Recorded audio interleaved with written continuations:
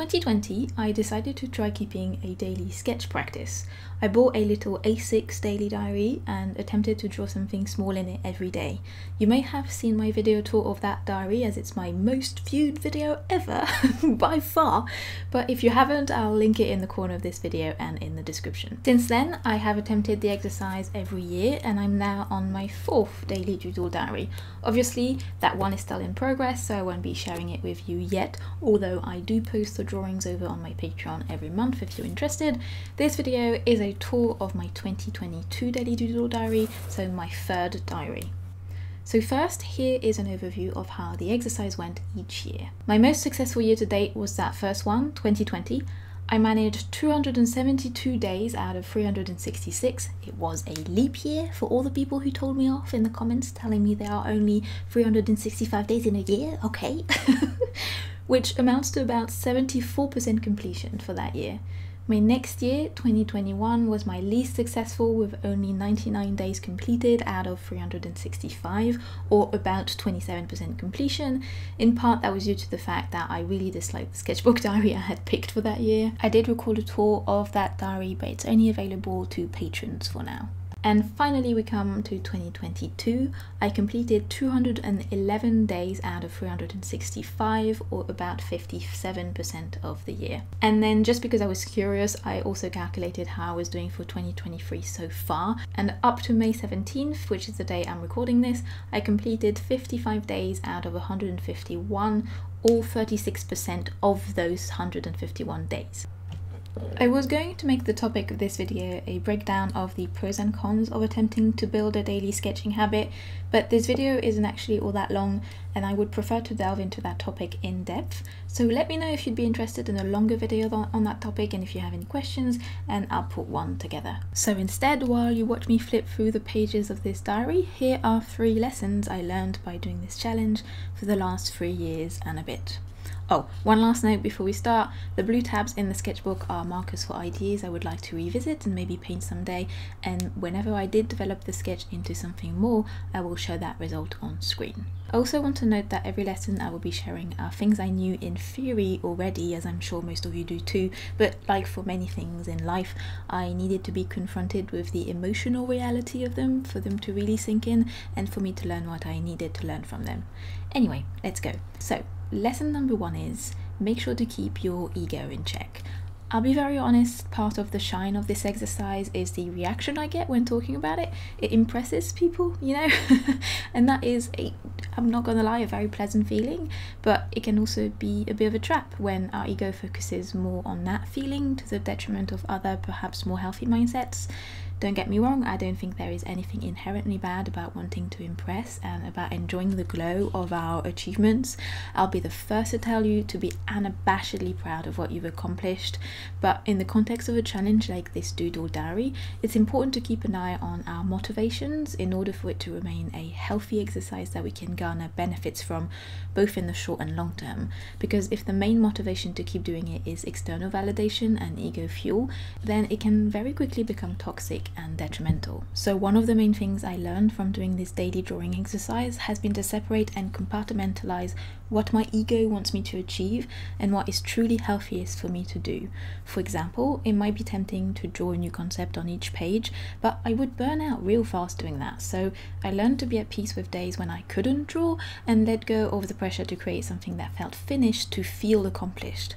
My ego would like me to be resilient and skilled enough to impress with each new page, but that's not what is best either for me or my art practice, and that's okay. Another example is my decision to not pressure myself to draw on weekends. This is a decision I made when I started my 2nd doodle diary back in 2021. I realized that forcing myself to keep up with the exercise during weekends made the whole thing feel a lot more like work and like a chore. One of my issues is that if I set myself a goal, I start being overly critical of myself if I don't reach the level my ego wants me to reach with it. I find it very hard to be lenient with myself, and so I realized that if my goal was to draw every single day without fail, I ended up feeling very unhappy if I didn't manage to keep up every so often. Loosening my own rules and officially allowing myself to have some days off has meant that the exercise has stayed fun and light for me even after all this time, and that I get what I need from keeping up with it when I do, but I don't get weighed down with excessive guilt and shame when I don't. One could argue that this means that the exercise isn't so much about drawing every day anymore, but the point of all this for me is to learn to deal with my own personal toxic mindsets and expectations of myself and heal my attitude towards my art practice where it needs to be healed so as to strengthen it in the long run. It's been really important for me to dig deep and really try to understand what I was trying to achieve with this challenge, and whether it was a project born of ego or a true drive to improve my mindset and my art process. As an artist who's able to do this for a living thanks to social media, I have to be extremely careful not to blur the boundary between my personal artistic voice and creating things because I think they'll bring traffic to my content. These things can and obviously do overlap, but overlapping is not the same as merging, and I personally think it an order of high importance to make sure I stay aware of the relationship between my artistic self and my public-facing self. That brings me to my next point. So lesson 2 is do not confuse external validation with personal desire. This point is particularly pressing and relevant, I think, in our age of social media where the main currency is attention and where our value is quietly yet overtly tied to our ability to attract said attention. It's so very easy to start losing ourselves in that attention and begin to confound who we are and what we want for ourselves with what does well and what helps us garner the attention we need, especially as creatives trying to survive and needing to rely on external attention to keep on creating. It can be very tempting to give in to the pressure and create what elicits the strongest reactions from our audiences or others in general, and because admittedly that feeling of recognition is delicious and validating, to begin to believe that that type of work is what we really want to make for ourselves. I can't stress just how important I personally believe knowing ourselves separately from our public presence is, and particularly knowing what brings us the most joy and fulfillment when no external validation is present, because those things are what need to be focused on if we want to create a sustainable long-term art practice that we are happy and content in. Knowing yourself intimately, acknowledging what things you need, and importantly why you need them, is key to building a strong foundation and being able to navigate the social media landscape in a healthy way. In the context of this exercise, I had to learn to separate what I think my audience expects to see in this sketchbook and what would best serve me to create in it. For example, I used to worry about repeating concepts or my drawings being too chaotic and messy for others to understand, but I had to remind myself that this diary is first and foremost a personal exercise and not a performative one. Along the same line, it's so easy to want a sketchbook to look aesthetically pleasing. Do well-presented, colourful, fully rendered sketchbook pages do better on social media? Of course. Are they highly satisfying to create? Absolutely. Are they a realistic standard to reach for on a regular basis? And are they a healthy expectation to have for yourself? Not at all. One important aspect of sharing our work on social media is learning to be okay with not always sharing work we think is up to snuff. I still struggle a lot with that, I'll be honest, and it does create a lot more work for me than is necessary, but that is another thing this diary exercise is helping me work through quite effectively. Since I post these doodles on Patreon regularly, it would be easy for me to want every single drawing to be interesting and entertaining, especially because I feel I owe my patrons so much that posting stuff that I feel is not necessarily perfect feels a little bit wrong to some extent.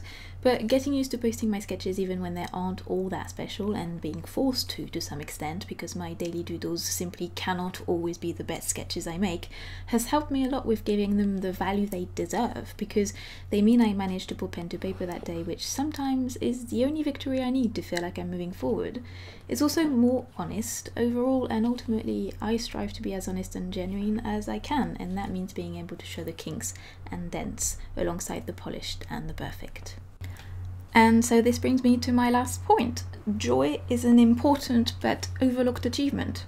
Joy is a deeply personal experience, and I truly believe that one of the best types of joy happens in moments of intimate and genuine connection with ourselves, without like the screen of expectations or like the mist of ego.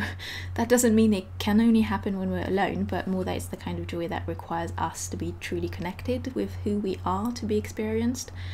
And art is such a perfect medium to connect with ourselves and therefore experience that feeling.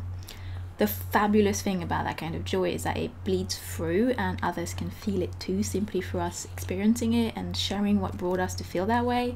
But it's a feeling that can be hard to reach sometimes. At least I know that I struggle with it sometimes, especially when like the world we have to navigate looks down on it as like childish or superfluous or as having no economic value. Because all the art I make is linked to my ability to make money and survive, the joy it brings me can sometimes quite easily be overshadowed by the burden it bears, to the point where I can too easily lose sight of it. So I started this daily drawing exercise in an effort to reconnect with that joy, because it's absolutely essential to my sanity and it has been the hardest element to hang on to all this time, honestly. If I'm not careful, I can easily slip back into a mindset that prioritizes productivity and like hyper efficiency, and create goals for this diary that turn it into a chore rather than a pleasure. It's a mindset slippery slope that can happen to basically any area of my work, and it would destroy my enjoyment of what I do in the long run.